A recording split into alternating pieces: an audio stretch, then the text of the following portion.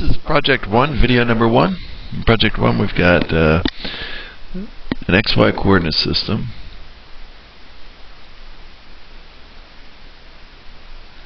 And we got 100 charged particles spread out along the x-axis from the origin to 1 meter, and we're asked to find the electric field at y is equal to 1 meter. So make that y is equal to 1 meter, so 1 meter would be about over here. There's the x-axis, the y-axis. Here are the charged particles spread out along there. And we'll get 100 of them. I'm not going to try to show all 100 of them. I'll call this one the ith particle. Here's my plan. I'll find the electric field due to the ith particle, and it's got charge Q, at point, I'll call it point P. And if Q is a positively charged particle, E will look like this. And I'll break that up into its components. So find, that would be EI. So the electric field due to the ith particle, which has a charge Q. Find EI using KQ over RI squared. Alright, let's talk about what RI squared is. This position over here is going to be XI. Be 0 for the first one, and 1 meter for the last one, and something in between for all the other ones. And this position over here, or this distance, is just y, which is 1 meter, given in the problem statement. So I'll go where r sub I is the square root of xi squared plus y squared. No sub I on that, because that distance is the same for whichever particle you're working on. Then I want to get the x component of the electric field due to particle number I, get the y component due to the electric field due to particle number I. I'm doing a vector addition problem, so I get those components for all 101 particles, and then I add up all the x components to get the total, to get the x component of the total electric field, and add up all the y components to get the y component of the total electric field. To get the x component, I'm going to need to know the angle of the electric field, the direction of the electric field, which is going to be this angle right here.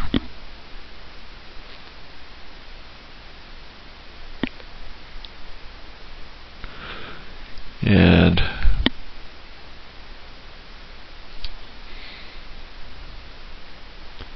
that angle right there is going to be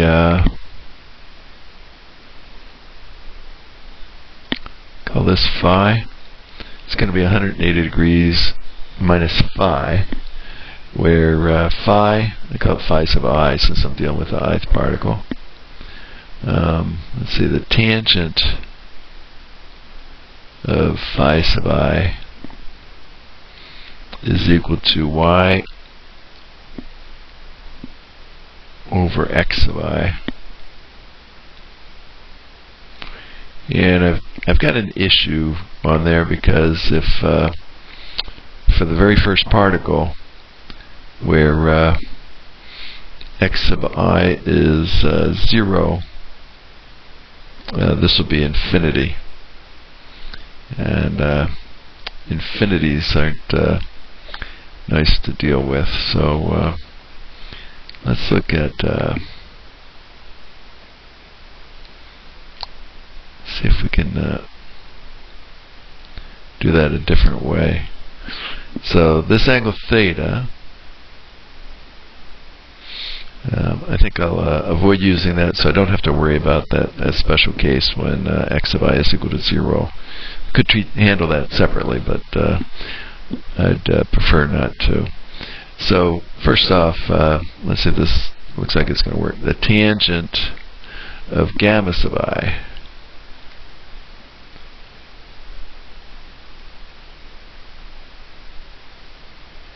is equal to x sub I divided by y. And y is always 1 meter, so we're never going to get in any problems with that. So gamma sub I is equal to the arctangent of x sub I over y. Then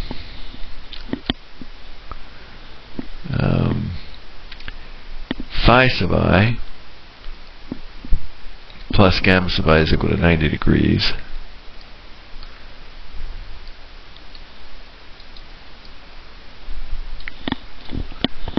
So phi sub I plus gamma is equal to 90 degrees, and phi sub I plus theta, and it's really sub I up here as well. So let's look at here's the theta sub I. Theta sub I plus phi sub I is equal to 180 by inspection there. This was a sub I as well. So it's for the ith particle is equal to 180 degrees. So let's see, phi sub I is 90 degrees minus gamma sub I from here. And then if I plug that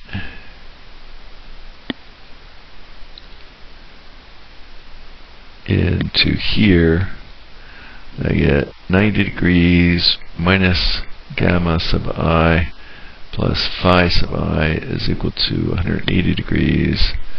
So theta sub I is equal to gamma sub I plus add gamma sub I to both sides there and subtract 90 degrees from both sides, so plus 90 degrees.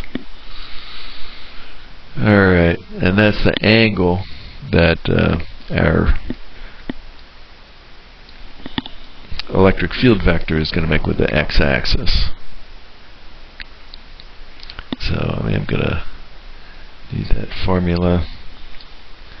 Let's actually do calculations. This one, and in order to calculate this one, I need to use this one. So I think those are the ones that we're going to be using in the code. Then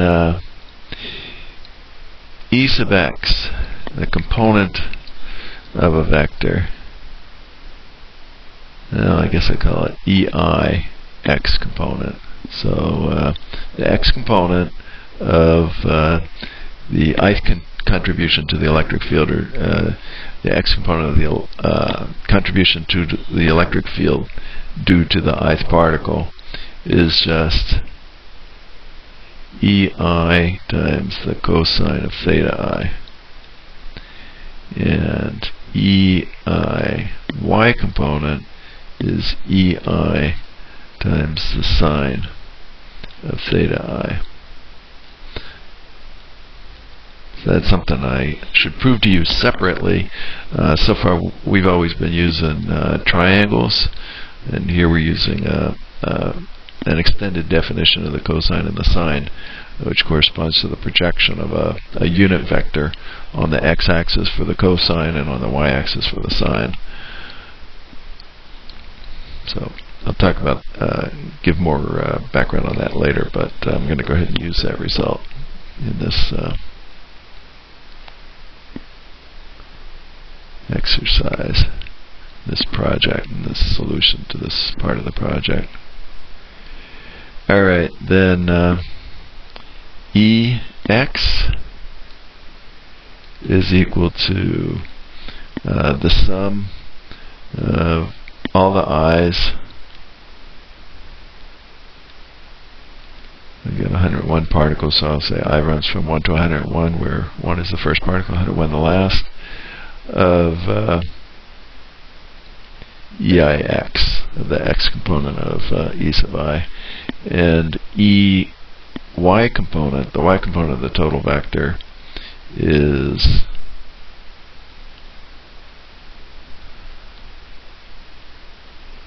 EYX, EIY component. Alright, so we'll need those. Once we got the total x component of the electric field vector and the total y component of the electric field vector,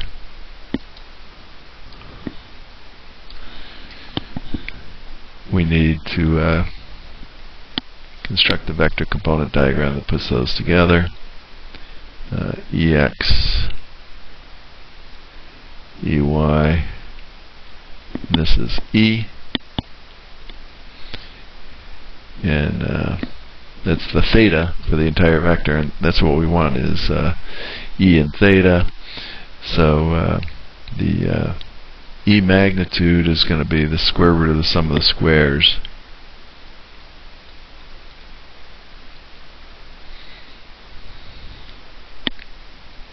And E,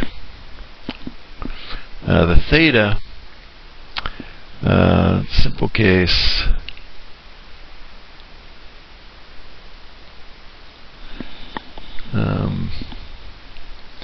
the tangent of theta is EY over EX. So theta is equal to the arctangent of EY over EX.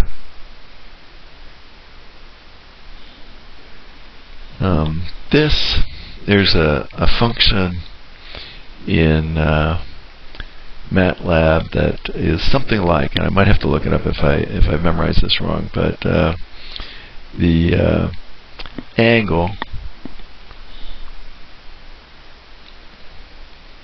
is equal to the arctan2, I believe it's called, of EX comma EY.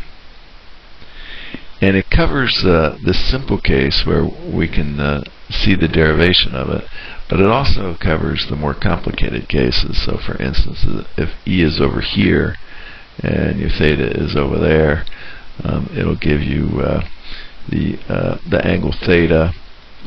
This is the angle we're looking for. Or, for instance, if E is pointing down in this direction, so theta is actually this angle, it gives it to you in any case. So I think it's actually going to be this one that I use, that given the x and the y components, so it tells you how far over and how far up you got to go, or in this case it'll be a negative how far up, so both of them are going to be negative. This one negative in the x direction and the y direction. It gives you the angle, so it takes into account, and it the problem with just a plain old ordinary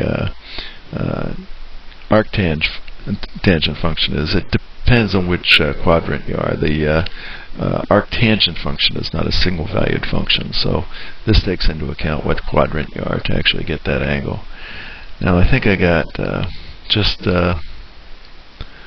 one more issue here.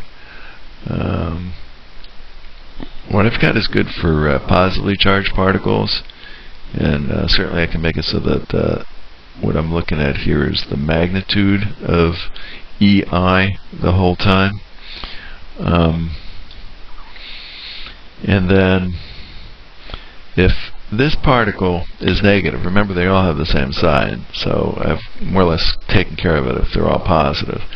But if the charge of all the particles is negative, then the electric field is actually going to be in the exact opposite direction to the direction that I've indicated up there with the positively charged particles.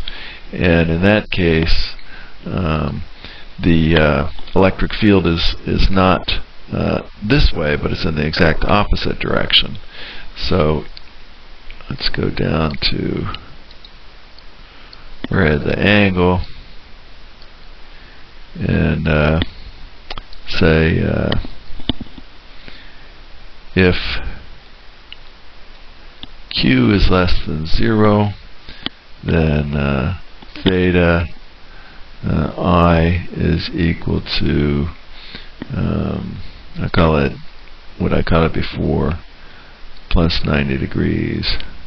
So it's equal to what it was before, plus 180 degrees. Add or subtract 180 degrees, I choose to add it. So that'll be pretty important too. So to get the angle just right, what I did when I went through it first was to assume that Q was greater than 0, in which case E would be up and to the left, and made my calculations based on that. But if Q is negative, it's actually going to be down and to the right, and the way that's the exact opposite direction. So I add 180 degrees to whatever angle EI was making with the x-axis, and I get the actual angle of the electric field. And by the way, we're always supposed to draw a vector component diagram whenever we're calculating the components of a vector from a vector. So let's draw that up here. So this was EI. Here's EIX. Here's EIY. And in this case, I said I was using a different way rather than just analyzing a triangle. This is the theta sub I. So there's my vector component diagram. I really should have done that before analyzing it. It corresponds to the analysis that was going on right here. So it refers to star, and we'll make star be this.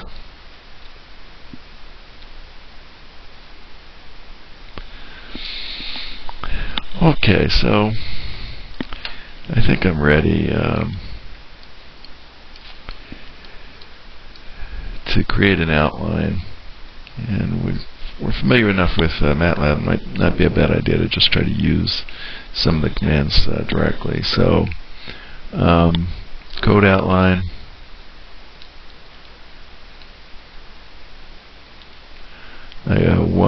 I'm going to create a set of x sub i's. So I'll call it array x linspace from 0 to 1, and I want 101 values. I'll check and make sure that comes out right. I need 100 spaces, and I don't remember whether we put the number of spaces or the number of values.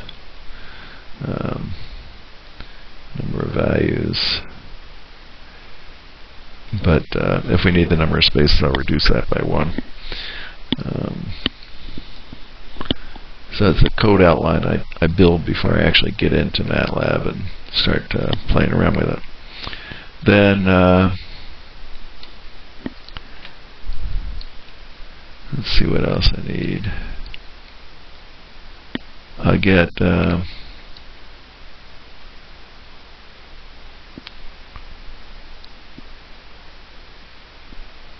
I think I do need this one.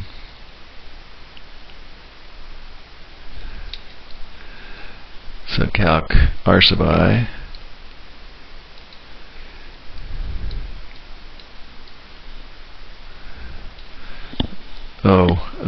This is more or less initializing variables. So I think I'll initialize some more. Y is equal to 1 meter. It's really just equal to 1. So that's my step 0 now. And then R is equal to the square root of x squared plus y squared. So that gives an array of R values.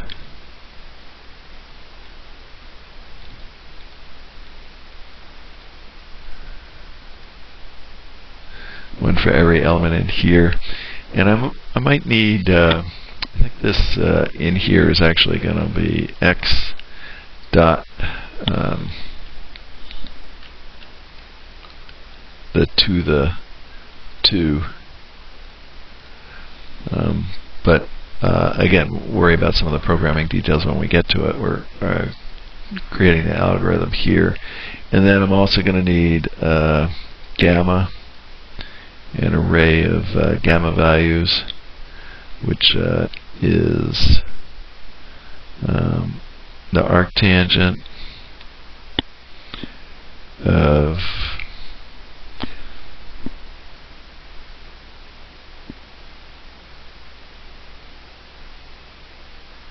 x over y. Yep, I'm pretty sure that's what we had up there for gamma.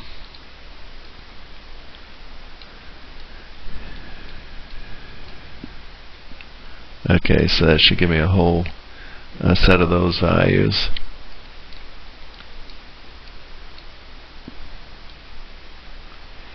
And then the theta values, yeah, this was just plain theta, and these were theta i's.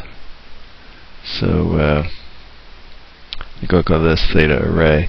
Maybe that's a good idea for all of these to make it clear that these are arrays. So this will be x array, R array. Now this is x array in here. And might need the x array is the point here, and this is x array.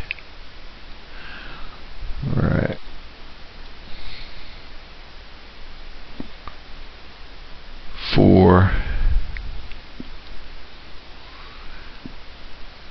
To get my theta array, because when I didn't have the subscript, that was for the total electric field later on.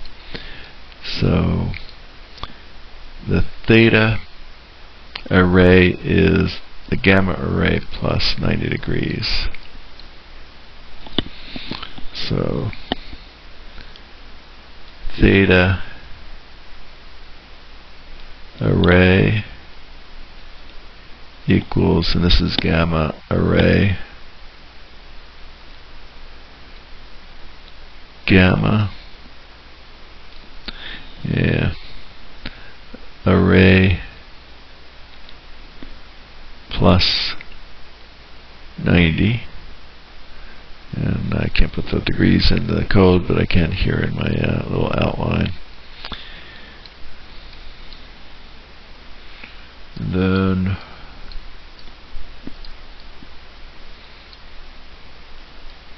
if q is less than 0, then I'll go negate. If q less than 0, negate the theta array.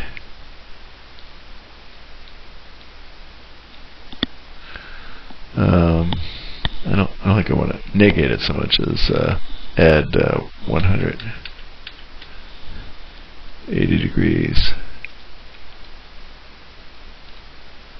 to each element of the theta array. Okay, then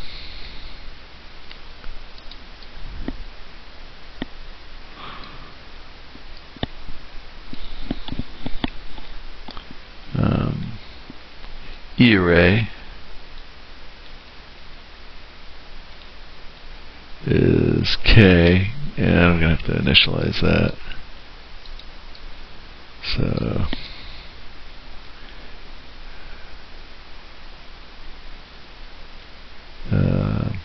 K equals 8.99 is 10 to the 9th Newton meter squared per Coulomb squared.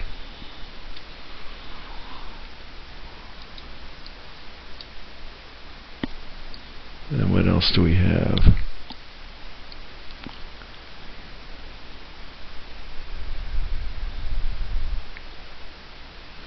We get the Q as our argument, so can just use that KQ over R array.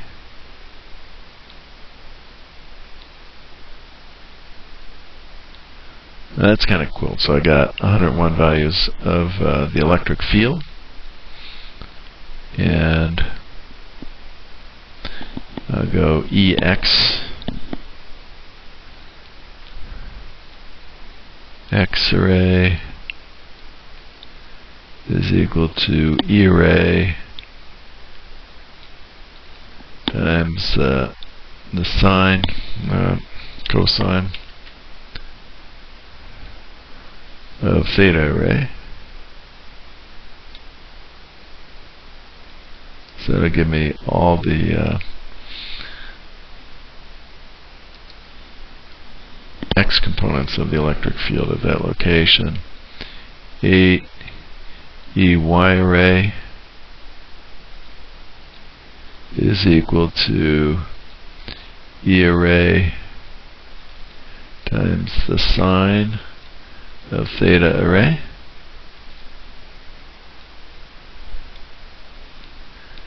And then sum, I'll go just EX equals the sum of all the elements in EX array. And EY is equal to the sum of all the elements in the EY array. And then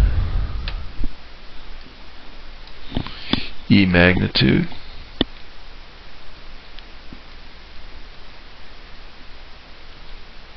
is the x squared plus the y squared square root, and angle, just call it theta. Let's see if I yeah, I did call it theta right there. And that's going to be that arctan 2 of EX comma EY.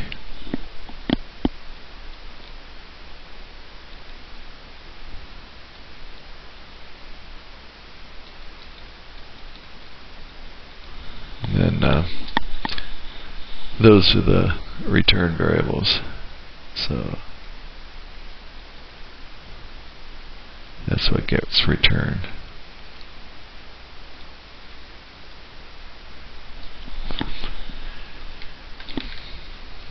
Now, it said in the pencil and paper part, if you go through the checklist, they want us to get a diagram, calculate the values of the x and y components of the contribution to the electric field at 0,1 meter due to the charged particle due to that last one. So due to the one that's all the way over here at 1 meter when the charge is a particular value. So normally the value is what the user chooses as the value for the argument to the function, but they want us to calculate it for one value just to make sure that we got it. So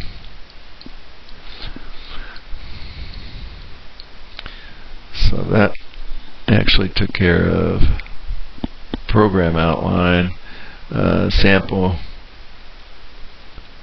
case, find EIX, EIY when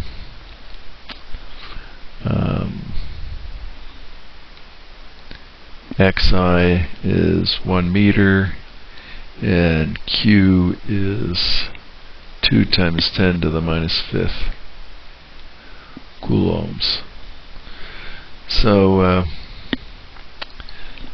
we can refer to the same picture, but I think I'll draw it again. So we're all the way out here. This is XI equals 1 meter. Y was always equal to 1 meter. This is the X direction. This is the Y direction. This charged particle Q,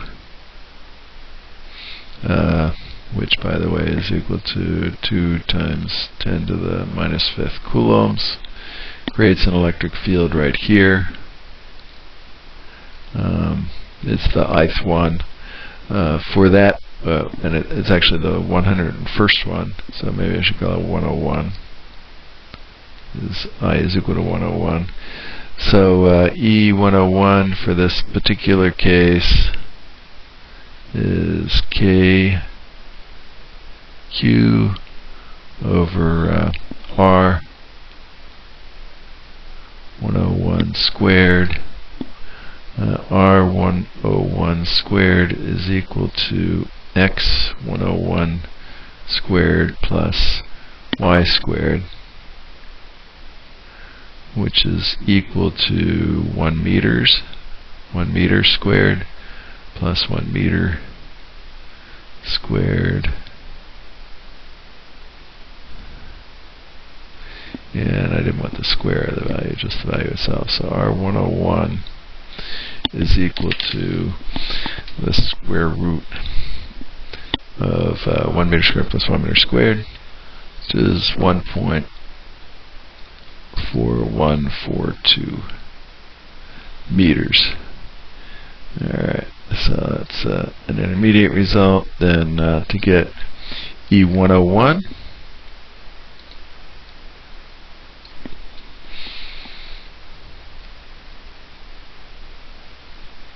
E101 is an 8.99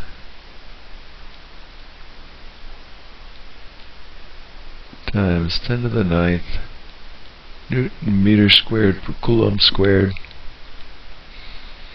times the charge that they said, which was 2 times 10 to the minus 5th coulombs, and then that's all divided by 1.4142 meters squared. So E101 itself would be 89,902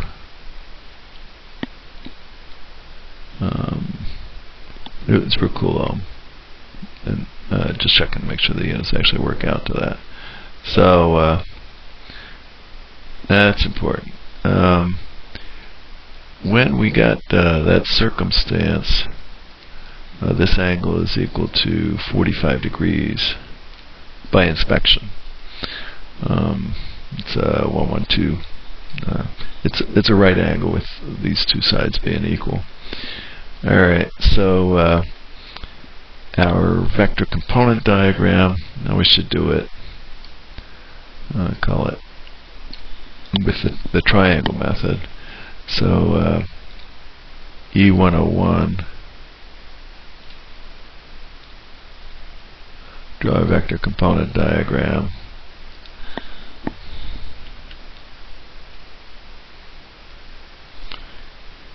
Here's E101. X component, magnitude E101, Y component. This is the theta, which is 45 degrees. So E101 X component magnitude is equal to E101 cosine of theta, which is 89902 newtons per coulomb times the cosine of 45 degrees, which is 63,570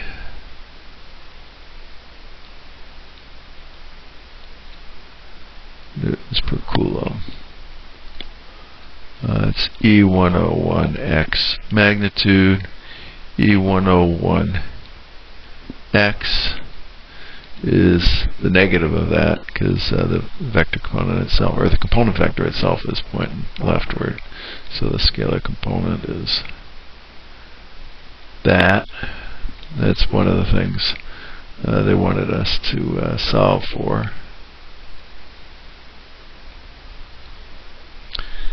And 101. And then E101Y, it's the same magnitude by inspection.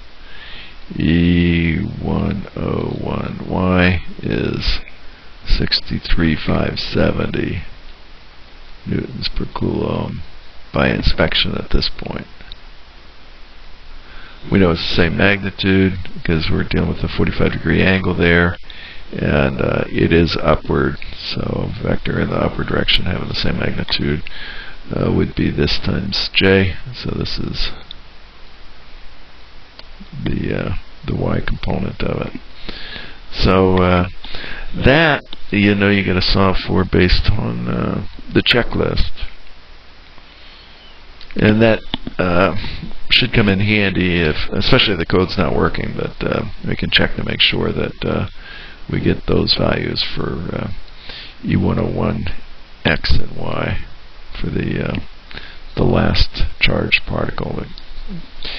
The components of the total of the contribution to the electric field due to that rightmost charged particle, the one that's right at x is equal to 1 meter. Alright, so that wraps it up. Hopefully your outline of the code is going to come out a little bit neater. As adding these arrays in there after the fact. And we'll see what we run into when we go to program it up. And be careful. Please note, I might have to come back and make some adjustments to this part of the project while I'm doing the coding. It's always a good idea to code up the project in time to make sure that the paper part of the solution is correct. Alright, that's a wrap for Project 1, Video 1.